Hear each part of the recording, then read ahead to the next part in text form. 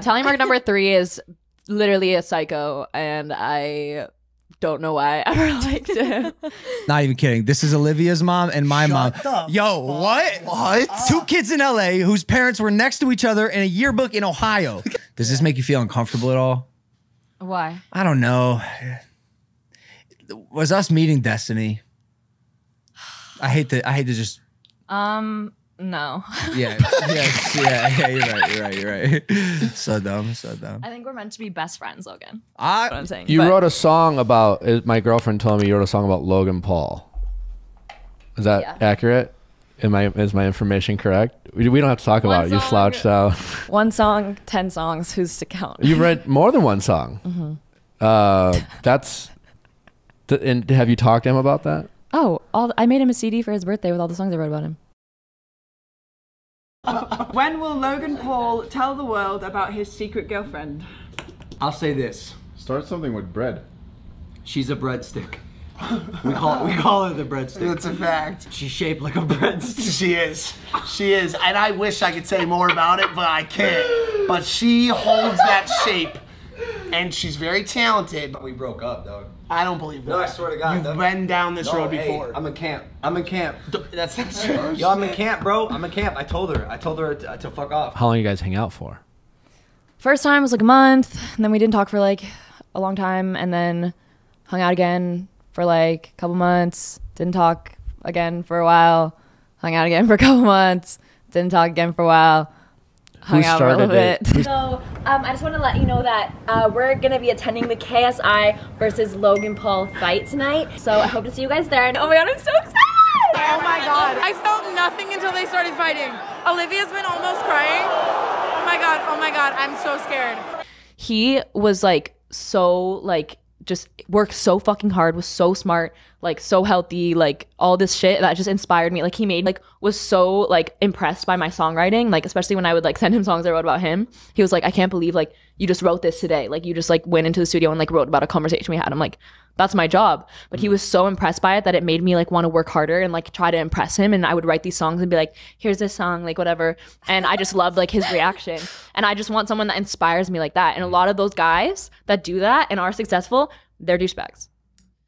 Hand in hand.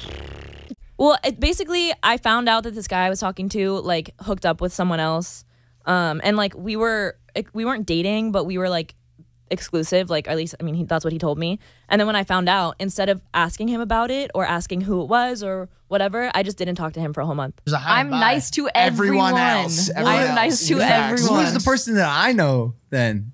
What? The purple hair girl who just made fun of me. And where's the purple hair? I goes over it. I'll be honest with you. You kind of fucking deserve it, Logan. Thank you. I'm sorry. Logan, you're a piece of shit. No, I'm not saying that. But okay, as far as like, fuck, actually, because I just Not anymore. What is she not proud of you for? My therapist? Yeah. Did she ever like, ooh, Olivia, maybe that wasn't the healthiest thing to do right now? Hooking out with my exes. Oh God, always a tragic topic. The Poet's Corner. Today I prepared a short poem for you called Fuck Boys. So no, I will not come over because you can't make me come. Thank you. I just feel attacked by the poem, to be honest with you. Why do you? I feel like that was directed at me. As a self-proclaimed fuckboy, I feel personally attacked. Oh, I thought you meant like personally. Like they. Yeah, I did. You mean that because I just said that. You feel personally attacked? The shirt says, I will not go to Encino. What makes you think that this is anything about it? I don't know, Mike. Maybe the fact that we live in Encino. You've historically been very anti-Encino. What is it about the township that really bothers you? I just feel like a lot of experiences that I've had here, I just associate with like unpleasant memories. I don't want to go further into detail right now, but I've had multiple with multiple different people in multiple different areas, but it always seems to go back to Encino, all of the trauma. You classically or infamously had shirts that said, I will not go to Encino. Did you end up in Encino again? Always end up in Encino. Right. We went on his podcast recently. We're friends. So you guys are cool. Yeah. We're like best friends. That's awesome. She's like, yeah, we're best friends. We probably hooked up last week. Dating is the most recent time that it happened. It was like I had just gotten out of something And the night that I had gotten essentially kind of, it wasn't dating this guy, but I like got dumped over text. And I was like, I had seen him Logan for the first time in a long time at a party the night before. And so I was like, fuck this, I'm gonna go hang out with him. Well, I saw you recently for the first time in a while, and the first thing you said to me was, wow, your hair is disgusting. I don't think you're wrong. But you could have just. I said, nice to see you too. We have that kind of relationship where no, we don't. No, we do not. Yeah, we do. No, we don't. So you make fun of my dancing when I try to have fun at parties. You always go out of your way and you come up to me and tell me, yes, you do. You say you have no. You're so awkward. You're a nerd. You're making it seem like I literally come up to you and bully you. Well, hold on. I can attest. You do. You roast him all day. And by the way, I think part of the reason is because he needs to get fucking roasted. Exactly. And I'm here to put him in his place, to tell him what's up. Yeah. And there you go. I'm humbling you. Yeah, sure. Whatever, dude. What? I've cried myself to sleep because of you, Olivia. No, you haven't. You literally haven't. I'm lying. I'm definitely lying. Exactly. And I called Sydney and I was like, Sydney, we're getting fucking wasted tonight. And I drove my car and I played all my sad songs I listened to and I cried a little bit and I just let it all out and I was just like, oh my God, I'm so sad. And then I got to my house, I took a fucking sip, I took another fucking sip, I put some makeup on, I got cute, and then I haven't cried once since and I haven't thought about it since. I went to a party with my friend and I saw him and I went up to him and I said, Logan, I just got dumped and I need you to have sex with me tonight because you're the only person that I can hook up with and not feel anything for. And he was like, okay, let's go. I really need to stop rummaging through the trash to find men.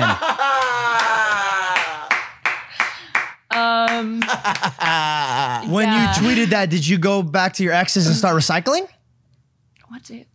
I think it was like the day after that. Was this 3 days ago? March 4th. I think that was the day that the guy like stopped talking to me and I just posted that because I was like, it's funny. But do you mean that? Well, I mean, I just always like guys that are just like, we talked about this. I like guys that are just, I know are going to be bad. You have demons of your own, correct? Yeah, I do, obviously. Like, what do you think that guy's saying about you? Like, I don't know. I love how she laughed. Yes. Yeah, she's a sicko. I'm okay. I'm a nice person. You are a nice person. She's fantastic. You can be a nice person. It's not called Sociopath. That's about him. So. I'm not a sociopath. Speaking of that, don't you have a song called Sociopath coming out tomorrow? Mm-hmm. Yeah. April 2nd. Mm-hmm. Where'd you find the inspiration for that particular track? Let's just call it what it is. Like, so the song's about Logan Paul, right? Because he is that to a certain degree. A sociopath? Yes, I would assume. Has no emotion, so I can do and say whatever I want, and he thinks it's hilarious. We're Is so that friends. a good thing? Oh, yeah, we do. She described to me the other day, she's like, like I can be mean to you because you have no feelings and I know none of it affects you. And I'm like, meanwhile, I'm crying on the inside. I'm the only time you've ever cried is about a video of John Cena. I fucking love John Cena. I swear. According to him, he's like, I gave you so much content. Like, I'm amazing. He thinks he's amazing because he gave me so much content. And I do. I'm like, thank you so much. You gave me some of my best songs. I really appreciate it. And I love all his friends. His friends are the best people ever. I'm friends with literally all of his friends. It's like there was no reason for us to not be friends. Like, I just don't care. And I get more mad at my guy friends when they hurt other girls than when they hurt me. Because I'm just like, at the end of the day, if you're going to hurt me, I'm going to make money off of you. I'm a big fan. She knows that. Neil's like, I listen to this all the time. I'm a big fan. I have to say, he has all my new songs. I send him all my songs after I write them. So David gets included in so many friendships that are, side effects of girls that are involved or whatever. And when I tell you, you are his absolute favorite person, he fucking loves you. And Josslyn's about. Oh! Don't put it in. It was. So is sociopath. About that. I go, hey, this shit's about. She goes, yeah. No, if you're. And also, like, I get that. And by the way, respect. Not that it's embarrassing, but it's kind of embarrassing. Just because, like, the way that people think about him. I think he's very entertaining. He is. He's quite entertaining. Very entertaining. Yeah, but I just knew my fans would not. They would be disappointed in me. Also, like, I just hate when people know too personal of details. Like, I'll say the most personal things ever, but then just like leave names out so that people don't assume things. Like,